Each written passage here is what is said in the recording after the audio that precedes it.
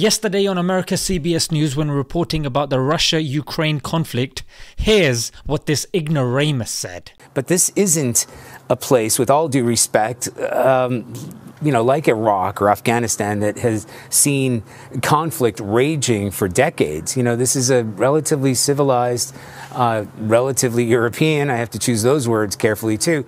We're uncivilized. What? Hang on a minute, when you call Iraq and Afghanistan uncivilized, you are calling the Muslims uncivilized. Let's analyze this for 1 second. Okay. Oh no. Okay. Yeah. A justice cap, please. Yeah. A justice cap. I told you a justice cap. There is nowhere to hide. Before the US involvement in Iraq, the literacy rate was 95%. Yes, very civilized. And then after your uncivilized interference, it became 20%. Likewise, before the US, there was no suicide attack in Iraq. This was reported by Robert Pape.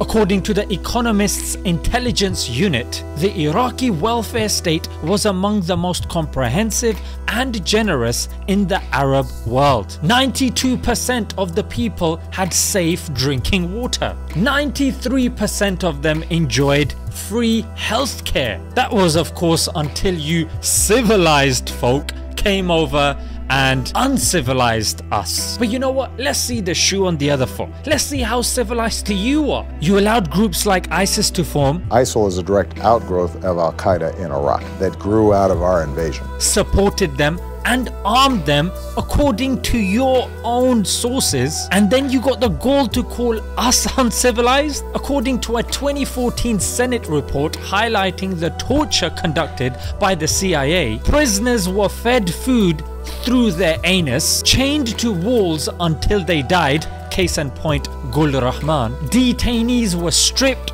and then they were dragged, punched and kicked. That's not all. They were put in makeshift coffins for days. Civilized? More like barbaric and disgusting. There's reports of soldiers urinating on the dead bodies of Afghans, cutting fingers off the deceased and keeping them as trophies. Are these actions of civilized people or of sick individuals? And then the icing on the cake, preaching human rights to the nations that you are supplying weapons to. And then this absolute tool had the gall to laugh it off like only someone irrational would get offended. Relatively civilized, relatively European, I have to choose those words carefully too. Nah mate, this is the exact problem that Edward Said highlighted in his book Orientalism. This dehumanizing and otherizing makes it suddenly okay for you to kill millions. And this is exactly what happened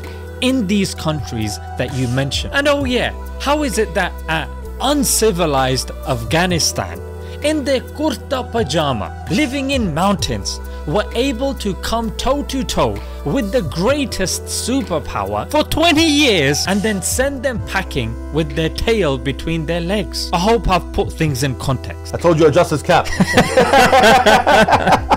So the next time you make a blunder like this, apologize, humble yourself, and learn about the average people on the street and ask them what gives them strength, and they will tell you it is Islam. And I'm gonna link a free copy of the Quran in the description, and I would like you and people like you to read it. I'm gonna leave it there, guys. Don't forget to support me on Patreon. I want to start uploading more videos and better quality videos. I'll see you guys later, inshallah. Assalamu alaikum.